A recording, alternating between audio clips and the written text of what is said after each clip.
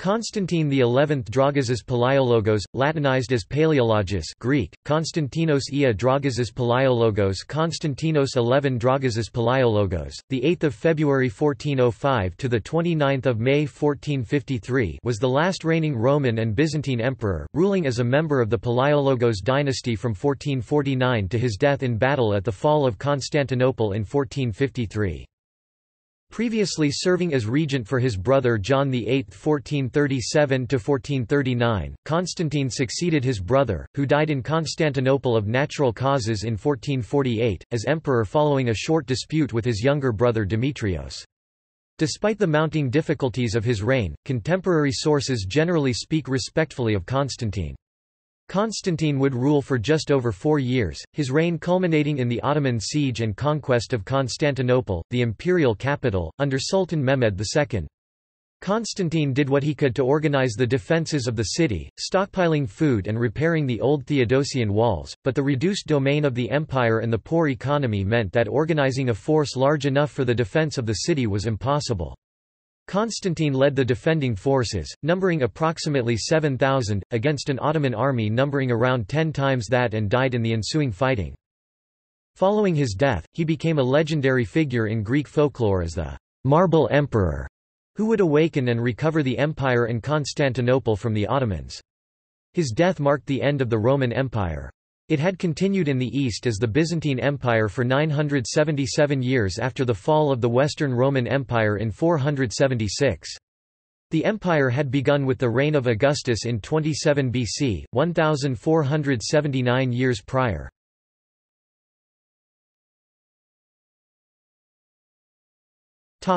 Biography. Constantine was born in Constantinople, as the eighth of 10 children to Manuel II Palaiologos and Helena Dragas, the daughter of the Serbian magnate Constantine Dragas. He was extremely fond of his mother and added her surname Dragas's next to his own dynastic one when he ascended the imperial throne. He spent most of his childhood in Constantinople under the supervision of his parents. Almost nothing is known of his physical appearance or his character. The surviving contemporary images are highly stylized and include a seal now in Vienna of unknown provenance, probably from an imperial chrysobull, a few coins, and his portrait among the other Byzantine emperors in the Bibliotheca Estense copy of the History of Zonaras. In the latter he is shown with a rounded beard, in noted contrast to his forked bearded relatives, but it is unclear whether that reflects his actual appearance. Likewise his character, and the image he is known with to posterity, are heavily skewed by the accounts composed after his death. They portray his life with a view to his final fate, and are thus highly eulogizing in nature. He was governor of Selymbria for a time, until surrendering the role to his brother Theodore in 1443. During the absence of his older brother John at the Council of Florence in Italy, Constantine served as his regent in Constantinople 1437–1440.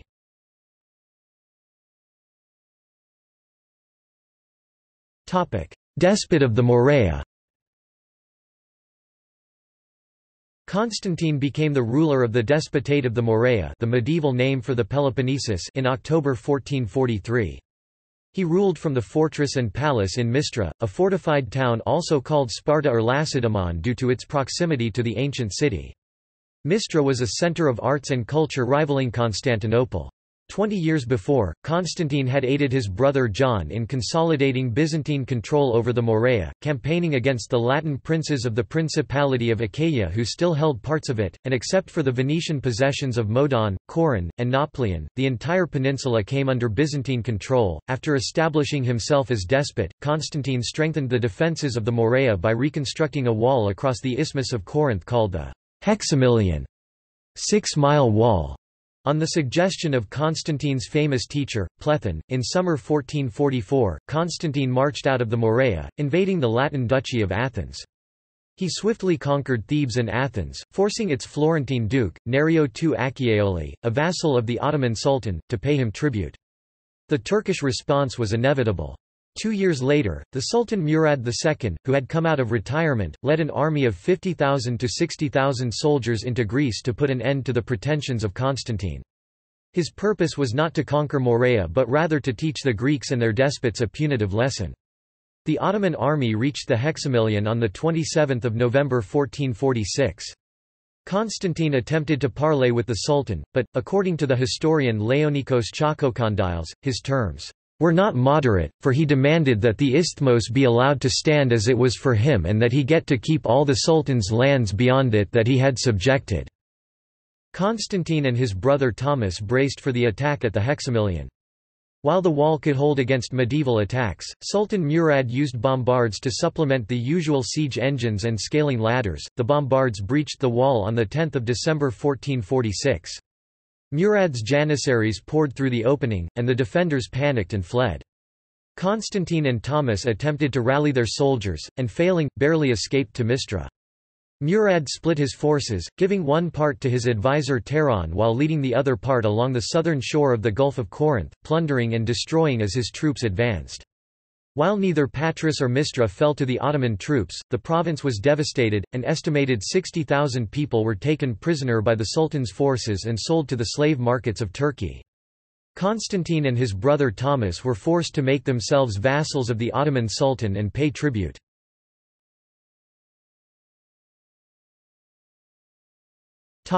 Marriages. Constantine XI married twice. The first time was on 1 July 1428 to Theodora Taco, niece of Carlo I Taco of Epirus. She died while giving birth to a stillborn daughter in November 1429. His second marriage was on 27 July 1441 to Caterina Gattilusio, daughter of Dorino of Lesbos, who died in August 1442 after suffering a miscarriage. He had no children by either marriage. After his coronation in 1449, Constantine XI sent a commission under George Sprantzes asking Mara Branković, daughter of the Serbian despot Đurić Branković and Byzantine princess Irene Kantakozine, to marry him. By then Mara was the widow of Murad II. She had been allowed to return to her parents in Serbia after the death of Murad. The proposal was welcomed by her father Đurić Branković, but it foundered on the objection of Mara herself, who had vowed that, "If God ever released her from the hands of the infidel she would lead a life of celibacy and chastity for the rest of her days." Accordingly, the courtship failed and Sprantzes took steps to arrange for a marriage with a princess either from the Empire of Trebizond or the Kingdom of Georgia. The choice eventually fell to an unnamed Georgian princess, daughter of George VIII. He started official negotiations with the Georgian king, who had sent an ambassador to Constantinople for that reason. It was agreed that the next spring, Sprantzes would sail for Georgia to bring the bride to Constantinople, but Constantine's plans were overtaken by the events of 1453.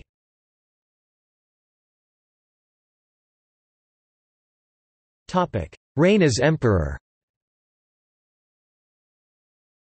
Despite the foreign and domestic difficulties during his reign, which culminated in the fall of Constantinople and of the Byzantine Empire, contemporary sources generally speak respectfully of the Emperor Constantine.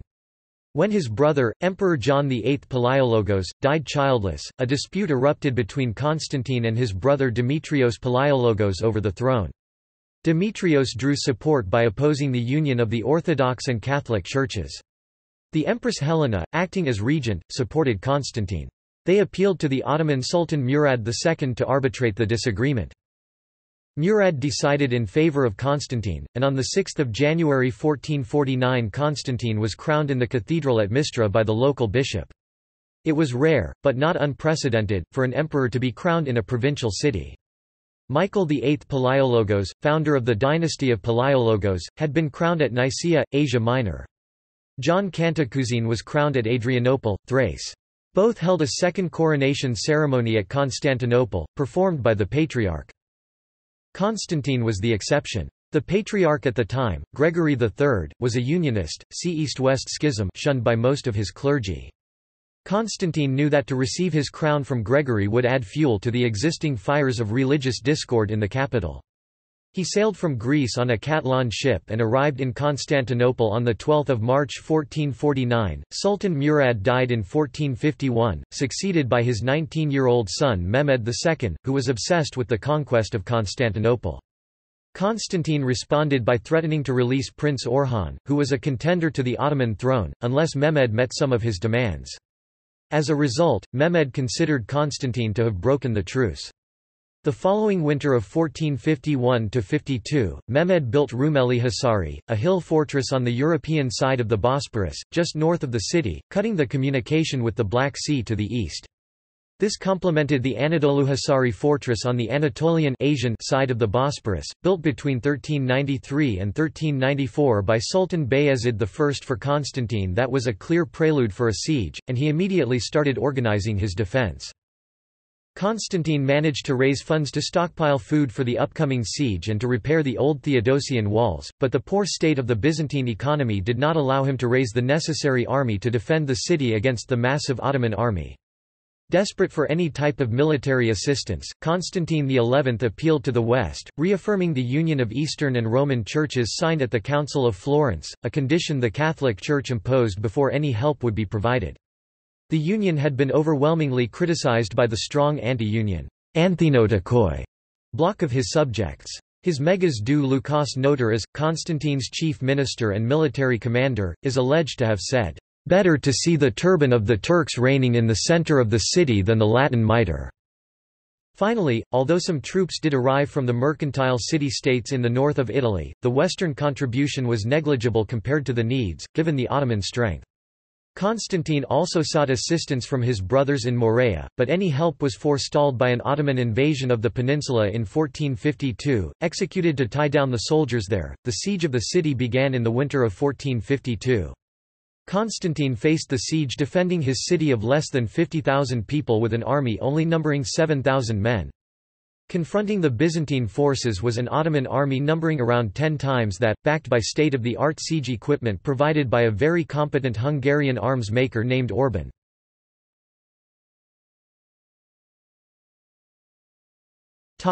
Fall of Constantinople and death. Before the beginning of the siege, Mehmed II made an offer to Constantine XI. In exchange for the surrender of Constantinople, the emperor's life would be spared and he would continue to rule in Mistra. As preserved by George Sprances, Constantine replied, "To surrender the city to you is beyond my authority or anyone else's who lives in it, for all of us, after taking the mutual decision, shall die of our own free will without trying to save our lives." Constantine led the defense of the city and took an active part in the fighting alongside his troops in the land walls. At the same time, he used his diplomatic skills to maintain the necessary unity between the Genoese, Venetian, and Greek troops. Constantine died the day the city fell, 29 May 1453. There were no known surviving eyewitnesses to the death of the emperor and none of his entourage survived to offer any credible account of his death. According to Michael Critoboulos, writing later in Mehmed's service, he remarked, "The city is fallen and I am still alive." Then he tore off his imperial ornaments so as to let nothing distinguish him from any other soldier and led his remaining soldiers into a last charge where he was killed. Mehmed sent soldiers to search amongst the dead for his body. The first body that was believed to be the emperor's, a body that had silk stockings with an eagle embroidered in it, was decapitated and marched around the ruined capital. However, it failed to gather any recognition from the citizens of Constantinople.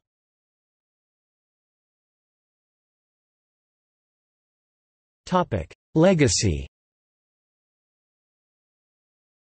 A legend tells that when the Ottomans entered the city, an angel rescued the emperor, turned him into marble and placed him in a cave under the earth near the Golden Gate, where he waits to be brought to life again to conquer the city back for Christians. While serving as ambassador to Russia in February 1834, Ahmed Pasha presented Tsar Nicholas with a number of gifts, including a jewel-encrusted sword supposedly taken from Constantine XI's corpse. Constantine XI's legacy was used as a rallying cry for Greeks during their war for independence with the Ottoman Empire. Today the emperor is considered a national hero in Greece. During the Balkan Wars and the Greco-Turkish War, under the influence of the Megali idea, the name of the then Greek king, Constantine, was used in Greece as a popular confirmation of the prophetic myth about the Marble King who would liberate Constantinople and recreate the lost empire. Constantine Palaiologos' legacy is still a popular theme in Greek culture. The well-known contemporary composers Apostolos Kalderas and Stamatis Spanidakis have written elegies for the Marble King.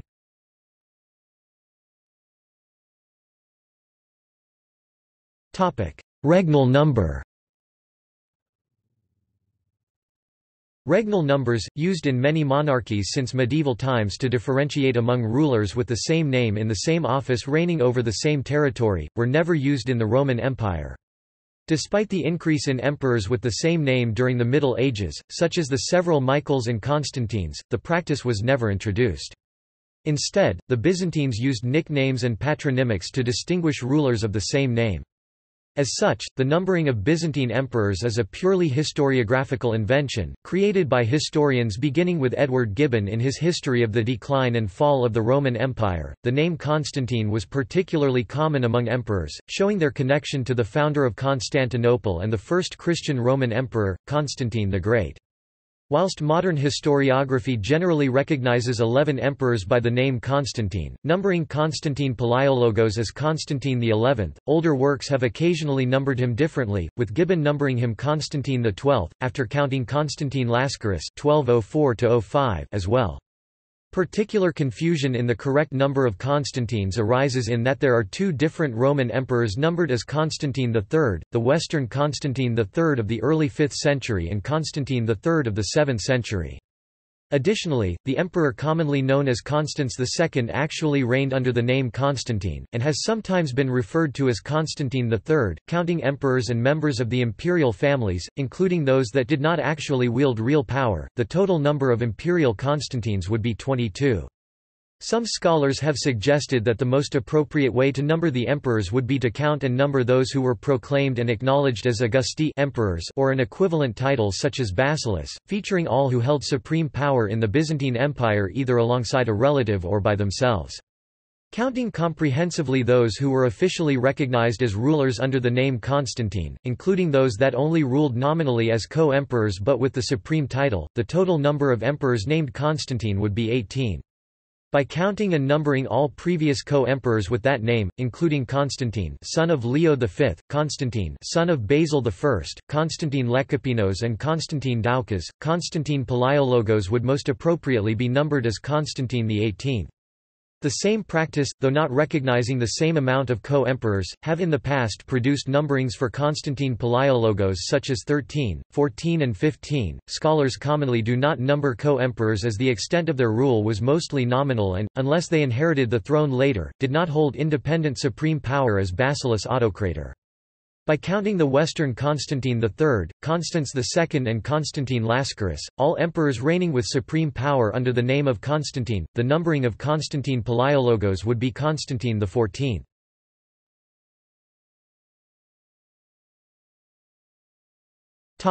Unofficial saint. Some Eastern Orthodox and Greek Catholics consider Constantine XI a saint or a national martyr or ethnomartyr, Greek. However, he has not been officially canonized by either church, partly due to controversy surrounding his personal religious beliefs and partly because death in battle is not normally considered a form of martyrdom by the Orthodox Church. According to Catholicism and Orthodoxy, martyrs are those who voluntarily accept death for their faith, typically in a situation where they have the option to give up Christianity and live, but choose death instead.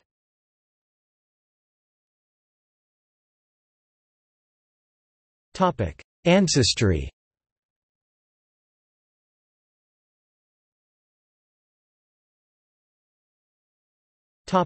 In popular culture. Emperor Constantine XI was portrayed by Cahit Ergit in Turkish film İstanbul'un Fethi 1951. Recep Aktig portrays Emperor Constantine XI in the Turkish film Feta 1453 2012. Emperor Constantine XI is the protagonist in Constantinopolis, a novel by James Shipman 2013.